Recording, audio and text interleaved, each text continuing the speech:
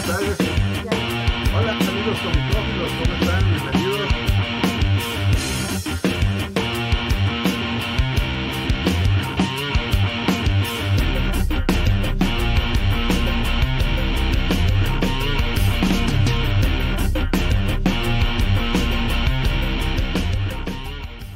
Hola amigos comicófilos, ¿cómo están? Bienvenidos al Santuario de los Cómics, pero no estamos en el Santuario de los Cómics, hoy estamos en el Robert E. Howard Days, los días de Robert E. Howard, el creador de Conan el Bárbaro, y estamos justamente atrás de nosotros, está la casa de Robert E. Howard, pero también tenemos al escritor Jim Zub de la nueva serie de Conan el Bárbaro de Titan Comics, y lo tenemos aquí, así que vamos a hacer el switch para inglés, y luego ponemos la traducción con subtítulos en español. Okay, amigos?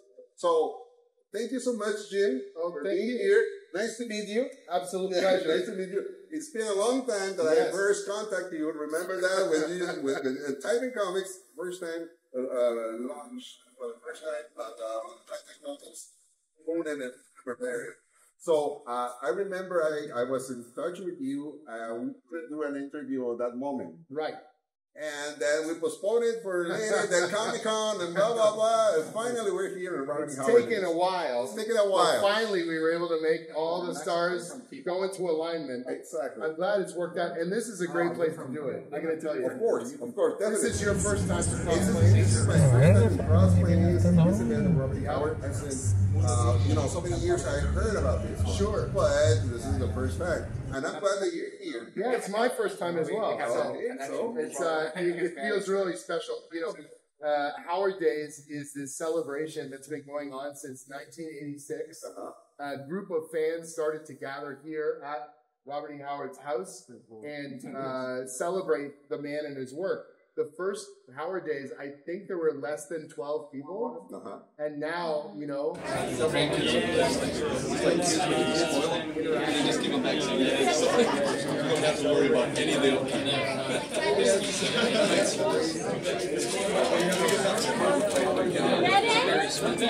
The most famous of which is Conan the Barbarian. And it's an incredible time. It's really cool.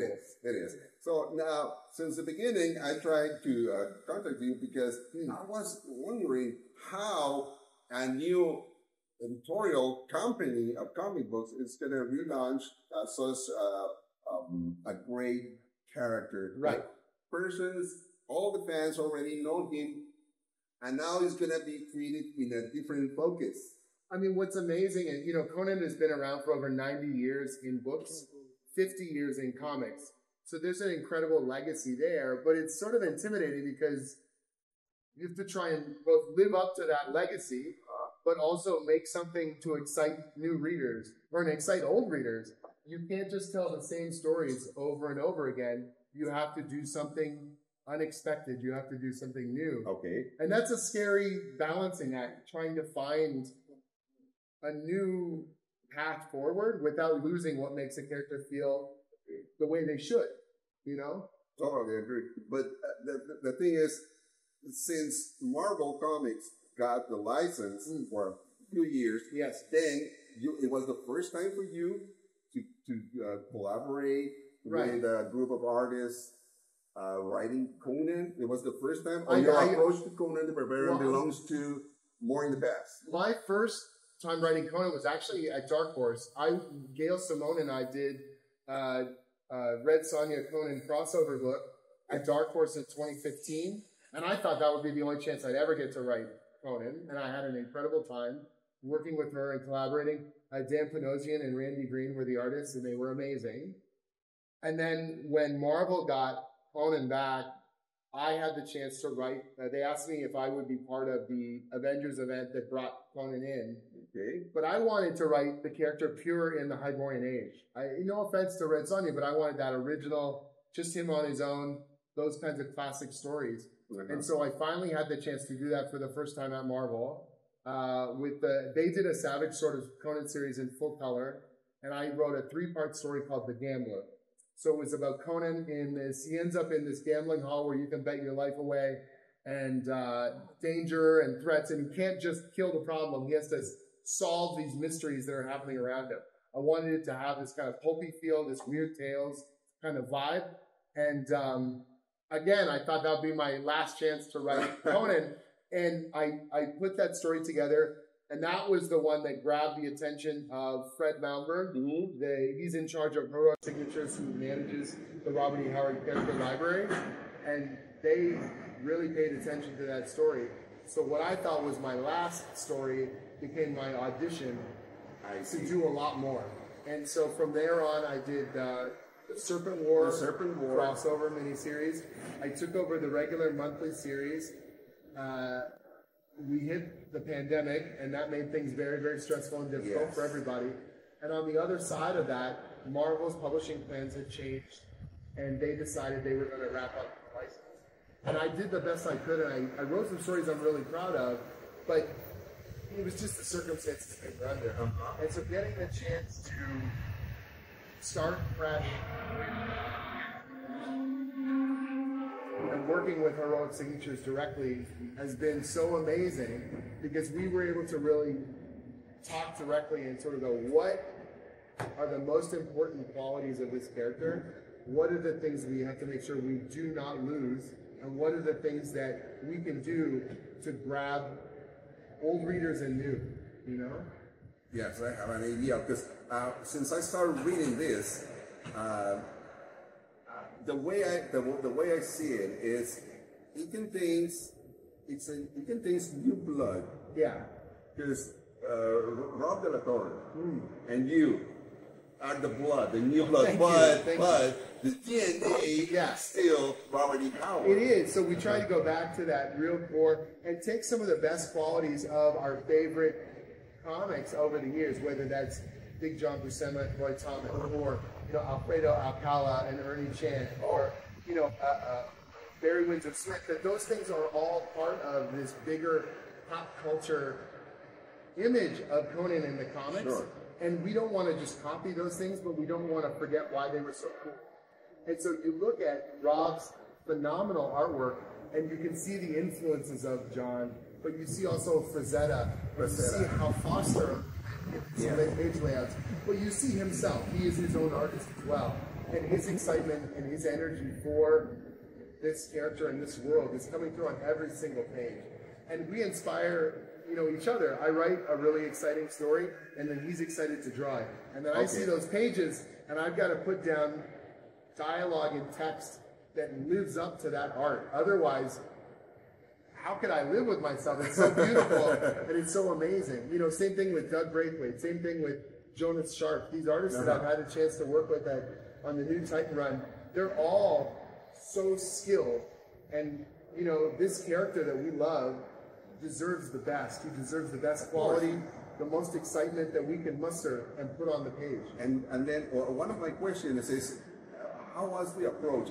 I mean, there's some classical stories of Conan, like Red Nails. Yes. Like Tower of the Elephant. Tower of the Elephant. God in the Bowl. Okay. Frost Giant's Daughter. We can name all it, of them. But the thing is, how did you do stories around those classics, but without losing the classics? Right. So our core is those original stories. Those are the canon. Those are the continuity. Okay. And we know that they all happen. Everything else in between is our choice, how we connect them together or how we use them. And so I wanted to make sure that. So you don't want to fill the gap. You know what? Yeah, but not like fill in the gaps like it's boring material that happens before something exciting. Oh, okay. That there's always exciting things happening. That there's always amazing things happening. But there's also, if you keep in mind, Robert E. Howard wrote over 200 short stories. There's only 20-something Conan stories. 10 times as much material he wrote in other pulps. He wrote horror stories and Western stories and mysteries and noir and boxing stories. And some of those stories, many of them have supernatural weird tales. That's where we get them. So, that as well is that for us, we didn't want to call the Conqueror from Conan, that is, the Thurian Age leads to the Hyborian Age. And so everything that's in the Thurian Age, well, that's part of the story too. So that means Thulsa Doom's in play. So that means you know, the Black Stone's in play. So that means all these other horror stories and supernatural stories that Robert E. Howard wrote, that he himself started to connect together. Okay. There's a famous story called Kings of the Night. Kings of the Night, And yeah. Bren McMorn summons Poe from the past to fight in a war with him. We're not making up a shared universe. The shared universe was already there. It's already there. We're just going to tie more things into a cool tapestry and make them all feel like they fit together. This very powerful kind of pulp epic that we can build out. You know, when Roy was doing the series at Marvel back in the 70s, he would take a Robert E. Howard story, like a Western, and he would take out all the cowboy elements, and then he would put Conan in it and use the basic plot. You know, that's where you actually get Red Sonja, he took Shadow of the Vulture and Red Sonja Rogatino and he made her in the Hyborian Age, you know? So his solution to the problem was take a Robert E. Howard story and make it a Hyborian story. And my solution is, no, all those stories happen where they happen, when they happen, and they are affected by each other. Oh, I see. And so it's not the same mindset, but I think a similar hope that these things can be bigger, that we can do more cool things. I see. And now you have a modern audience that's used to time travel and shared universes and multiple genres interacting with each other. So let's use that to their advantage. And let's try and keep as much of the source material of something like the noir stories, the mystery stories, the horror stories, and imbue them and weave them into the books. So Conan will always be in the Hyborian Age, but we tease something like Blackstone. Blackstone there's literally a horror story by Robert E. Howard called The Blackstone. And it's like a Lovecraftian horror creepy story. But he uses Blackstone in a Cull story as well. And he uses Blackstone in a Kerwin and Conrad story. It's this material, this mysterious alien material that it's like do you know the term MacGuffin? MacGuffin, yeah. It's an occult MacGuffin. You can use it to cast spells or trap things or to make supernatural things happen. But there's never been Blackstone in a Conan story before. So now we're going to use it as that MacGuffin to start connecting pieces together. You know? I see. So do you have this idea of tying all these characters since before Titan? Because the Serpent War... Right. The Serpent War was almost like... It was something that Fred Malmberg definitely wanted, and I was excited about, because I love these other characters. Solomon Kane is so cool, and Dark Agnes is so fascinating and interesting, and that those characters have potential, but they don't have the pop culture cachet of Conan, but we can use him to raise them up and to bring that to a bigger audience. But here's what's really important. The main monthly Conan the Barbarian book is always in the Hyborian Age. None of this crossover stuff happens in the monthly book. Okay. We set up plot lines and iconography and mythology that we use in things like Battle of the Blackstone. But the main book, if you just read it month to month to month, you just get good, awesome adventure. In the Hyborian Age or the Thurian Age, the very connected barbarian kind of stories with the character you love. But if you want to see more of the Robert E. Howard stuff, we've got things like the Blackstone miniseries or Savage Sword, where you can read a Solomon Kane story, where you're going to see more of these kind of pieces coming together. So it's sort of, hopefully, the best of both worlds. That if you're an old school Conan collector and all you want is Conan the Barbarian, you just read that monthly book and we'll give you your money's worth every month, I promise. Okay. But if you want a little more, we got some other cool stuff. So it's a way to expand the universe of Conan. And hopefully bring more people to Howard's works, because he is he's the father of sword and sorcery, and that's very precious, but he's more than sword and sorcery. It is more. He is a phenomenal, he was a phenomenal talent. He was a poet, and he was a, Western, even comedy kind of stories that I think people don't realize how good they are, because for better or for worse, this character is overshadowed everything else. And I say, yes, absolutely, Conan is my favorite, and I'm thrilled to bring you sword and sorcery, and I'll put my all into it.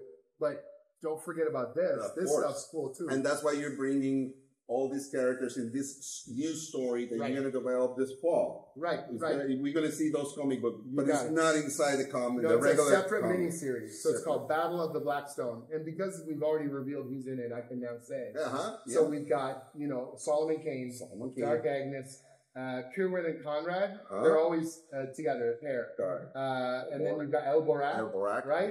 yeah. And James Allison.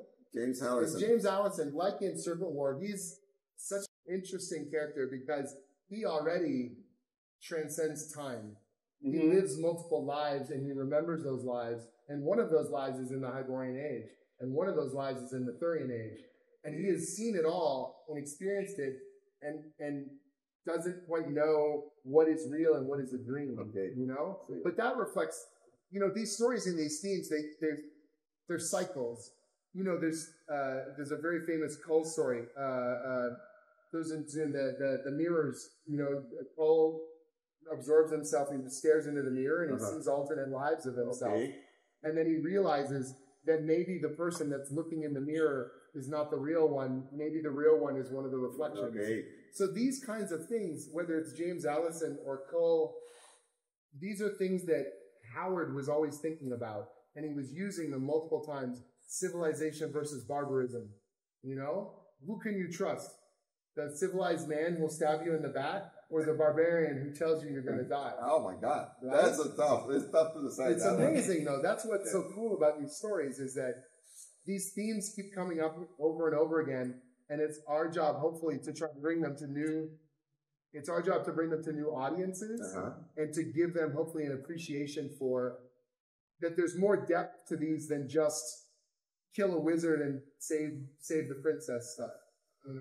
Yeah, well, let me tell you something. In Mexico, we have a lot of fans and of Jim Zub fans. Well, thank you. Because everybody knows about the new relaunch Conan the Barbarian. Right. And Conan the Barbarian has been in Mexico so long time. I don't know if you know about this story. The first comic book created in the world. Oh, Jeff Shanks was telling me about it. Okay. That it was like, an unofficial. It was Mexican, non-official, It's based so on the amazing. Queen of the Black. That's right.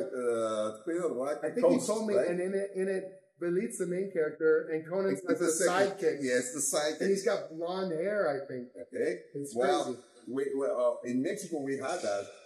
Obviously, a long time ago. This is comic books from the mid-50s and 60s. And then, obviously.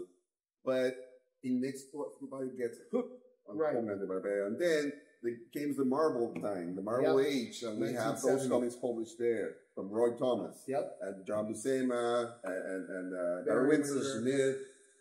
So it became very popular. Now, we start with a different company there in the middle of the 80s. Okay. The Savage Sword of Conan. Right. But it was like, you already have from yesterday an example, of Yeah, the comic the book. little ones. The little ones. So there's, that's the way we made the Savage Sword of Conan. Right. So, but at a certain point we stopped getting more new stories on it until Titan Comics. Oh, so this is the first in a long time. In a long time, yes. Amazing. It only reruns from the Reprints and the reprints of the omnibuses. Yeah. That's old story.